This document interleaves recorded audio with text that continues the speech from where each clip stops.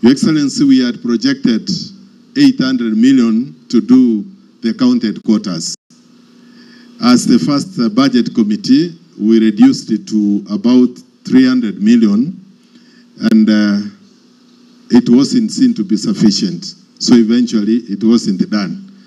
I want to congratulate you that you have now started this project, and it's going to cost much less than what we had proposed, because now it's going to cost 500 million.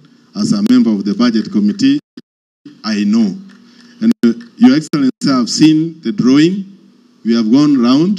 It's a magnificent drawing, and the contractor assured you in our presence that it will be done in time. Within 2 years, it will be done. That means by 2026, we'll come here to celebrate the opening.